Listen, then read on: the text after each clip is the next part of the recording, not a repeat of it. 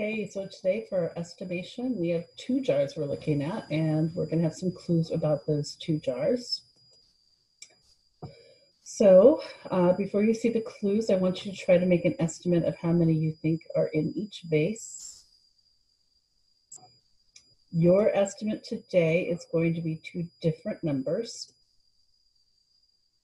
And as the clues appear on the next page, you're going to have a chance to narrow down your estimate based on the clues. So, clue 1. The combined number of objects in the two vases is less than 100. So when I take what I think is in the green vase and I add it to the multicolored vase, both numbers together are less than 100.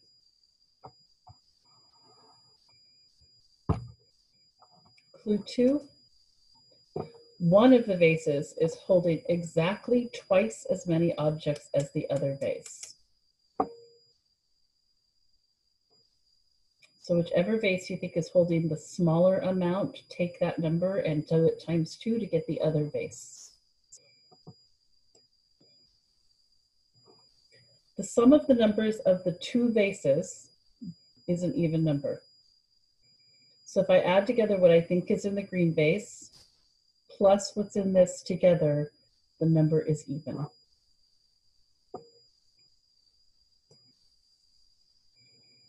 The two numbers are made of 4 unique digits, so it can't be 22 and 44 because I can't use the same number more than once. It could be 21 and 42. Nope, it can't because I would use 2 twice. You have to have all 4 numbers. Each digit is a different number.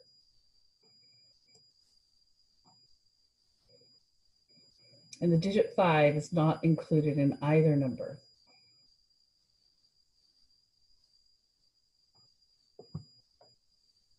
Okay, so there are the 5 clues. You should have enough now to determine the answer. Are you ready to see what's in the green vase? 32. That means 64 in the multicolored vase.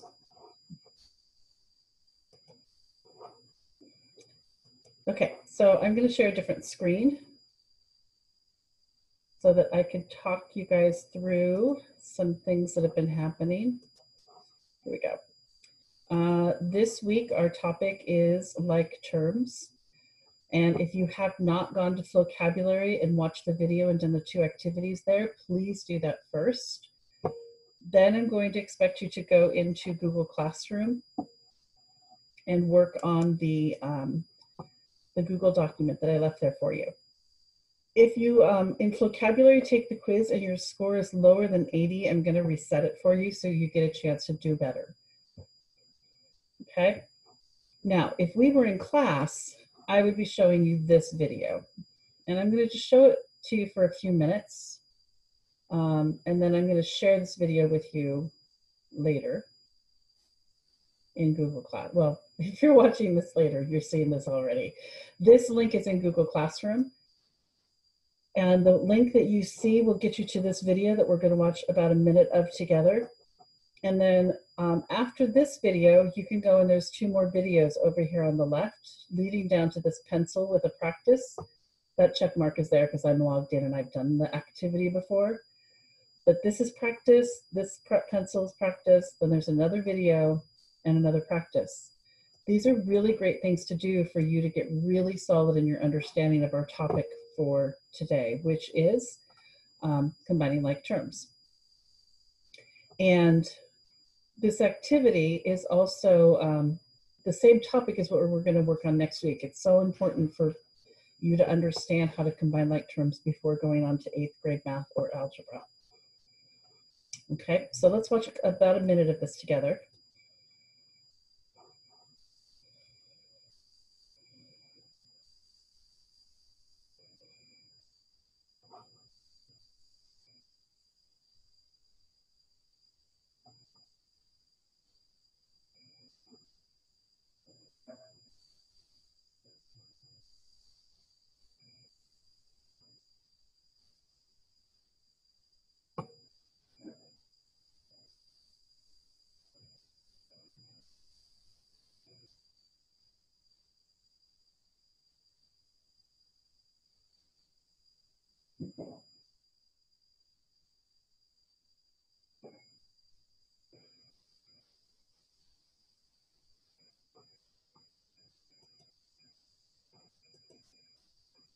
Okay, I'm going to stop him there, and I'm going to take you to my document camera.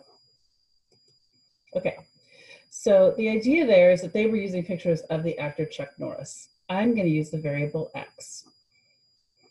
And if you notice, what they showed is that that was x plus x plus x plus x plus x. This 2 plus this 3 gave us 5 x's. So that's how we combine like terms. And what makes this a like term is that they both have an x as its variable. I like to think of these as like families of variables, and the last name of this family is x. Now, I could also have something that looks like this: 3x squared plus 3x plus 2x plus 5x squared. Now, when people are first learning this and they look at this, they think, well, they have all x's, so I can take and I can just put them all together. But they're not the same kind of x. This is an x raised to the second power, and this is just an x. It doesn't matter that they both have a 3 in front. What matters is that the x here has a square on it, and this is just a regular x. So if I was combining like terms here, this one matches this one, because they both have an x raised to the second power. These two are like terms because they're just an x. So I would rewrite this as 8x squared plus 5x. And I can't combine them any further than that because this is a different variable than this. Even though they both have an x, this one doesn't have a square and this one does. So for clarity, let's do one more example together. And if you didn't watch the lesson that I posted on Monday, there is a video there that has, first I go through a slideshow of information about things that are happening at Showalter that you might want to know about. But I also do a lesson using the Google document that you need to work on this week. So please go and at least click through until you see me doing the math part. So this is interesting because this is y squared and this is x squared. And they both have that variable raised to the second power, but this is a y and this is an x, so they are not like terms. These two are like terms. They both have an x raised to the second power. This one does not match those because it's just a plain x. But what I do have is this negative 2y squared is a like term with this one. So to get this rewritten, we would end up with negative 6y squared.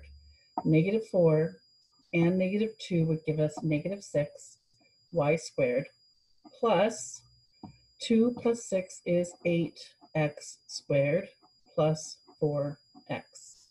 So when we're combining like terms, we take the coefficient, that's the number in front of the variable, and we just do number operations with them like we would. Like we saw it here, that was 2 Chuck Norrises plus 3 Chuck Norrises gave us 5 Chuck Norrises. It just happened in this case that they have this last name or this variable attached that's an x. I can't simplify this any further, and it feels like it's not done because we want to get down to one little answer, but this answer is an answer with 3 terms. Term 1, term 2, term 3.